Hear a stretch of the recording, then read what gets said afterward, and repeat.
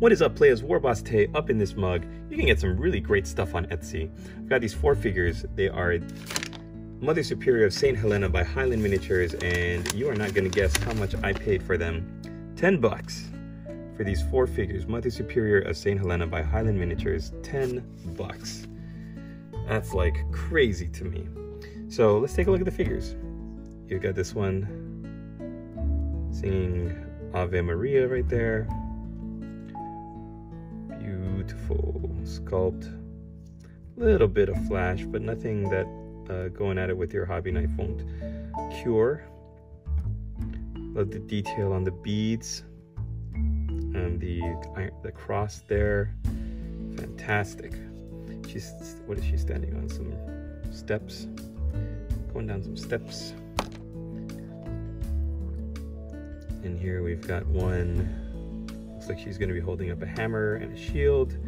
A little bit of flash there. This is almost like plastic. This is like really close to the gray plastic that Games Workshop uses. It's not. I'm pretty sure it's resin, but it's a lot nicer than some of the other resin that I've gotten from Etsy. So this is a good vendor. I might save this one. Beautiful. Then you've got another one. It's identical. Looks like identical sculpts. Standing on rubble. Yep. Oops. And then the 4th one over here. Oh, so good. Hammer and a shield. Beautiful. Fantastic. Like the armor, the detail on the chains is just terrific. And that grim expression. Oh, fantastic. So let's see what we get in little extra bits. You can either equip them, with the sword. Is this a sword? Yeah, it's like a short sword. It's not a full sword. Oh, this is cool. A ball and chain. What are those called? Flails. I can't remember. Ball and chain. My wife. And here's a mace.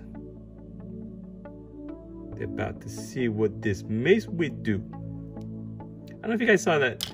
The Hitman's Bodyguard Part 2. The Hitman's Bodyguard's Wife with Samuel L. Jackson and Ryan Reynolds.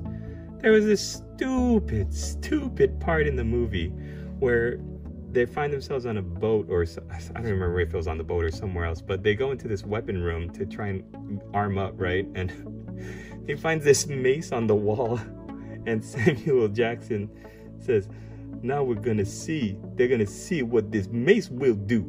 And it sounded like Mace Windu, right? That's the joke. Like he kind of mush mouths it. It was so dumb.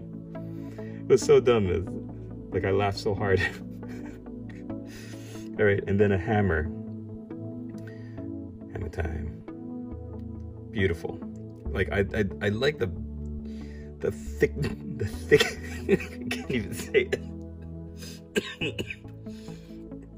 Oh geez, I should have done the automated voice for this video. I am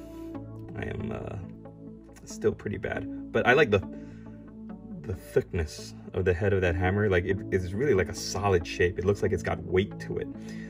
The fact that they did it in this like solid rectangle, like this block of iron, it's really, really nice. And then of course the 2 shields, I think they're identical. Yeah, the chains. So you can really choose how you want to arm your 2 bodyguard girls here.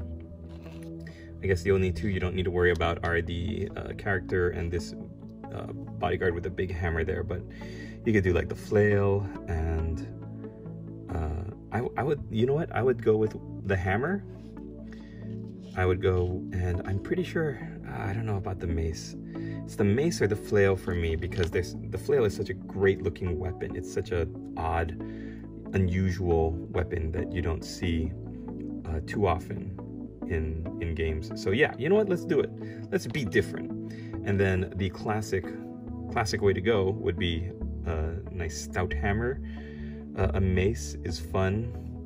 So, oh man, I'm not too sure. I think since, you know what, since we've already got a hammer here, And look at that. Yeah, that's a huge hammer. That's great. Okay, so let's go with these two.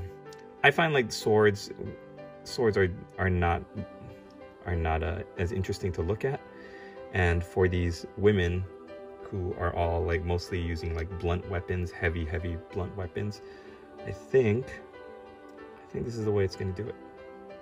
All right, so I'm gonna build up my last two guards, and then we will come back to it. All right, well, there you have it, folks. If you have not seen the fiasco that was the magic super glue accelerator video, let me tell you what happened. Let me give you a quick recap. These figures did not come with the correct arm or hand weapon pieces. There was one left hand weapon, which was this one, the flail. These other weapons are all made for the right hand: the mace, the sword, and the hammer. That meant that this poor lady did not have a left hand because these two shields were also right-handed. So I decided to build this one up as normal with everything that came in the kit. But for this one, I had to get a little creative. I went digging into my bits box and I cannibalized Empire State Trooper by cutting off the hand at the wrist and gluing it onto the wrist here.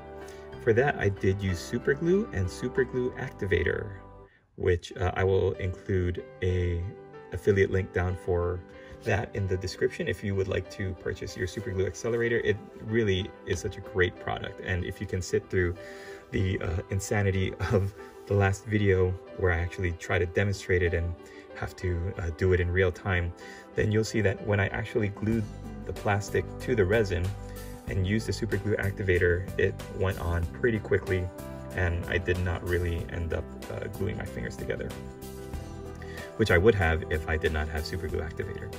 Then I used plastic glue, because the hand is plastic and the greatsword is plastic, to glue that giant blade onto the wrist. And I gotta admit, at this point I was very frustrated. So when I saw this giant sword and I thought that is just ridiculous looking, I said to myself, why not? Why not at this point? But you get two guardians here, and hopefully if you do decide to order this, they do come with the right amount of left hands. You get one of these like bigger bodyguards with a two-handed hammer, and you get, I believe, is this Saint Helena? No, this is the Mother Superior. Climb every mountain. Okay, so guys and gals, I hope you've enjoyed this little video unboxing and putting together, through the trials and tribulations, the Mother Superior of St. Helena by Highland Miniatures. I got it through Etsy again for $10. If you can, I would suggest getting them at that price. 4 miniatures, that's only $2.50 per miniature. It's a fantastic value, and like I said, I will be using these for the Heroes of Hobbiton minigame that is going to be coming out on my channel. If you would like to take part, all you have to do is be a patron of Warboss Taste Studios, and you can choose either a male knight avatar to represent you in this game, or one of these for lovely battle sisters here. Thanks again for watching, everybody. Join the Discord, and we will see you in the next video. Latest, players.